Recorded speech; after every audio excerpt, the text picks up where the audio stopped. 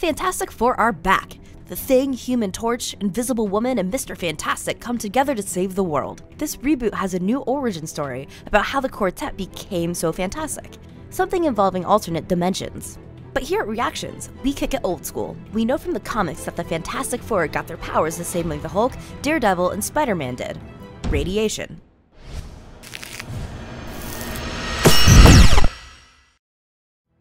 More comics in a second, but first a word on radiation, starting with the word itself. Radiation gets kind of a bad rap, but radiation is just energy that comes from a source and travels through space. Light, sound, and heat are all forms of radiation. For the most part, these kinds are harmless, but yes, all of them are bad in large quantities. They can make you blind, deaf, or on fire. But that's not the kind of radiation that gives our superheroes power. To get superpowers, you need way more energy than sound, visible light, or heat can provide. So what would it take? For more, here's Professor Dan Claes. Gamma rays, like the ones that hit the Hulk, are one form of radiation. They're intense bursts of light that pack a lot of energy, way more than ordinary visible light. Where does that energy come from? Radioactivity. Atoms that are unstable are called radioactive. You've probably heard that before. These unstable atoms are trying to get some stability in their lives. A radioactive atom spits out particles, or gamma rays, as it decays. Since these particles and rays come from the atom's nucleus, together they're called nuclear radiation. Depending on the type of atom, this nuclear radiation can contain enough energy to penetrate objects, things like, say, human skin.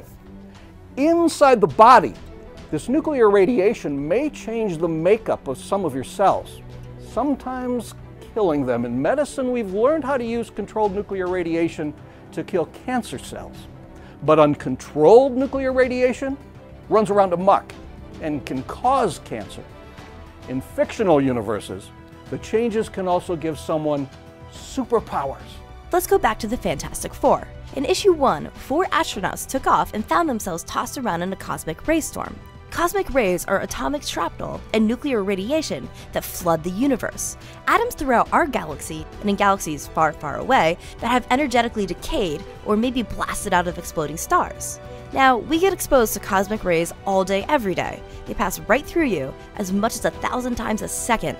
Since we're about 2/3 water, the cosmic ray particles mostly just tickle the water molecules in our body and move on.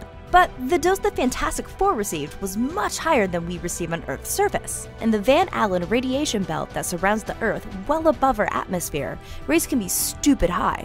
Instead of 1,000 times a second, the four were probably hit around 15 million times a second. If there was a solar flare during that storm, it would have been 10 times that. So just like a little breeze on Earth that doesn't do anything, a storm can do a lot of damage. When they crash land, boom, they've got superpowers. That's where the comic book magic comes in. We've got about 75 trillion cells in our body. Even if the 4 were hit with the same number of cosmic rays as cells in the body, it doesn't guarantee each cell was hit with one cosmic ray. Some will be missed entirely, while neighboring cells might be hit twice or even more. Imagine the Human Torch flaming on for the first time with only 63% of his cells transformed. Ouch! The odds of cosmic rays transmuting all 75 trillion of each of the Fantastic Four cells in the same superhuman way and giving them each a different ability, fire, stretchiness, rock, and invisibility, it's pretty out there. But hey, that's why we love superheroes. They do stuff we just can't do. So enjoy the movie, but please don't yell out the scientific inaccuracies. Save that for the internet. But you know what you can do? Give us a like there. And be sure to hit that subscribe button so you can get more superhero, food, cat, dog, and other chemistry fun in your YouTubes every week. Big thanks to Professor Dan Claes for his combined love of the Fantastic Four and physics, and the SciPop series for making this video possible. And hey, thanks for watching.